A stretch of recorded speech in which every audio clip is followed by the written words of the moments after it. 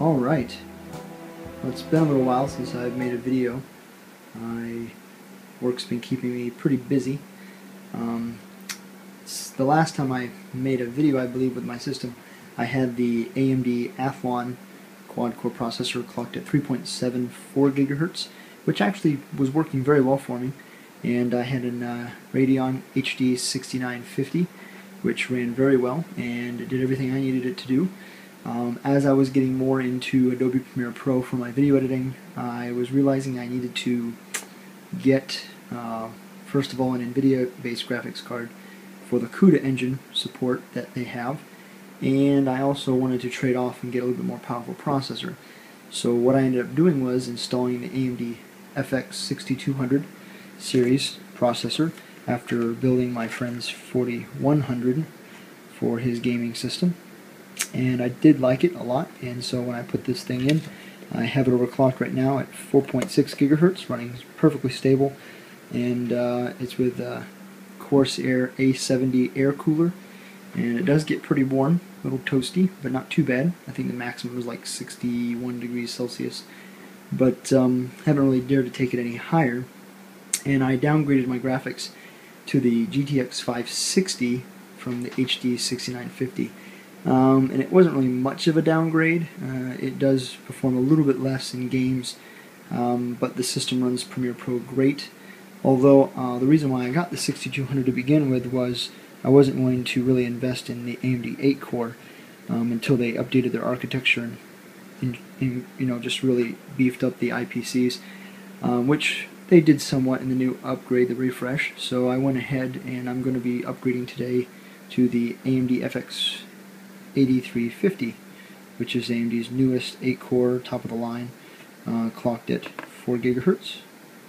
So hopefully for my video editing this is going to really scream. The benchmarks show that at the 4 gigahertz processing speed, it's about as fast as the 2600K, if not also the new Ivy Bridge i5, I think it's the 3750, I believe, I'm not entirely sure, and it is below the 3770K, which is the i7, which is very popular right now. But I think overclocked you should be pretty good. And then I went ahead and went with the Corsair H80 water cooling system.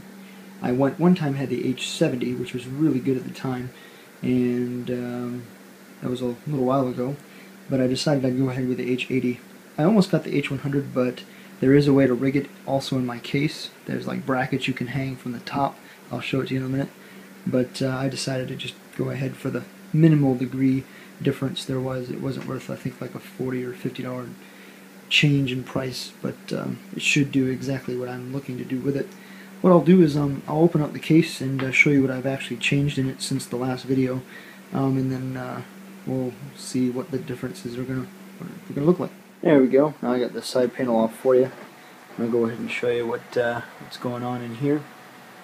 So this is my GTX 560 graphics card. It doesn't officially work with Premiere Pro. You just gotta tweak something in the administrator notepad file that lets it know what graphics cards are compatible. However, the CUDA engine works great. Not a problem at all. And it does play games actually very well too. I'm able to play like Crisis 2 on not the Ultra, but the one below at 1920 by 1080 pretty well. I do have currently 8 gigabytes of DDR 1600 memory at 79724. Seems to be pretty good. I may be upgrading to 16 or 32 pretty soon. I can definitely feel Adobe kind of eating it away sometimes. This is the A70 air cooler as well. It's a very good cooler. It is pretty massive. The one thing I did not like about the A70 cooler on this motherboard for AM3 Plus was that you had to mount it with the air blowing up instead of to the side. So that for me was a change. I really don't like it because it just seems to suck all the hot air from my graphics card, since the card cooler is the one with the fan in the middle and not the one on the side. So hot air gets circulated in my case pretty well, and it just eats the processor, so I don't know if it's getting a little more toasty than it should. Overall, this is a great motherboard. This is the Asus M5A990X Evo, and it works really well. And I love all the new features with the DG Plus VRMs and the new features it has with the UEFI.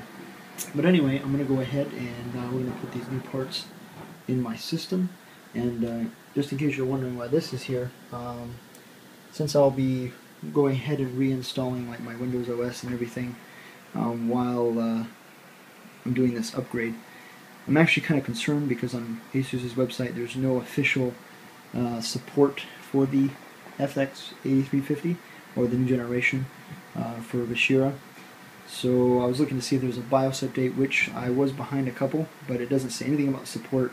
So I'm really hoping that when I put this in, it's going to be able to recognize the processor and work just fine.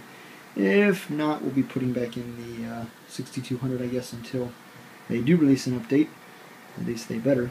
And we'll do that. But I have this card here to test, and since I'm going to go ahead and reinstalling everything, I figured my friend's having trouble with it. I can't seem to duplicate the problem, so I'm going to go ahead and reinstall it with my system and see if it works. And if it does, I'll pull it out and just put mine back in. Alright, we'll see what it looks like when I'm done. Okay, everything's up and booted, and I'm just going to quickly do a couple things here. We'll show you guys that I've got the 8350 installed and not something else. I just downloaded the latest CPU-Z version so it recognizes it correctly.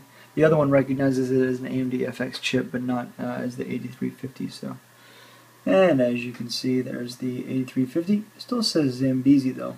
Not sure why, but maybe that'll change.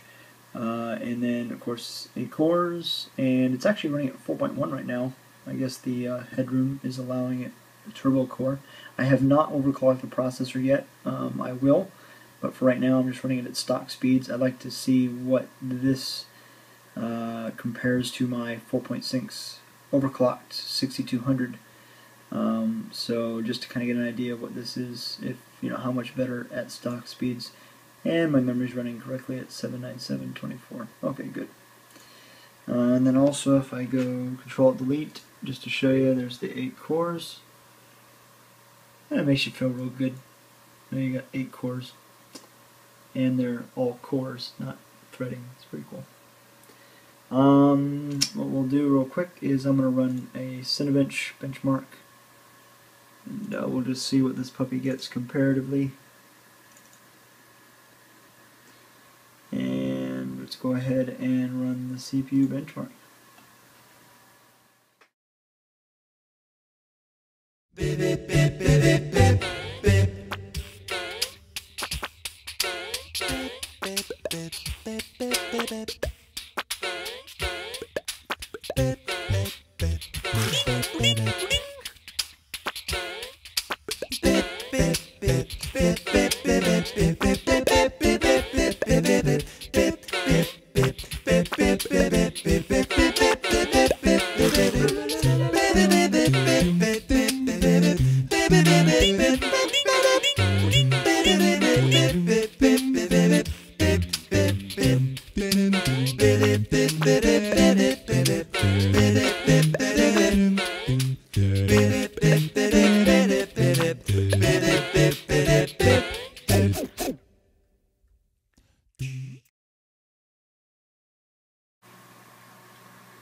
Alright, and it's done.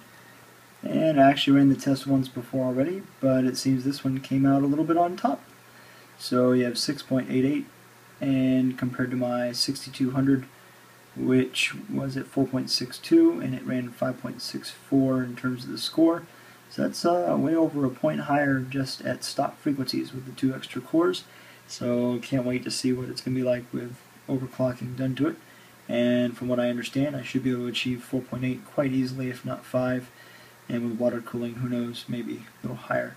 The one thing I will say is one reason why I'm formatting and redoing it all and restarting with this new processor is because when I installed the so-called updates for the AMD FX chips that are supposed to enable their better performance under Windows 7, but it some reason identifies the processor in some applications, especially like 3D Mark or the Cinebench, that it is a 4-core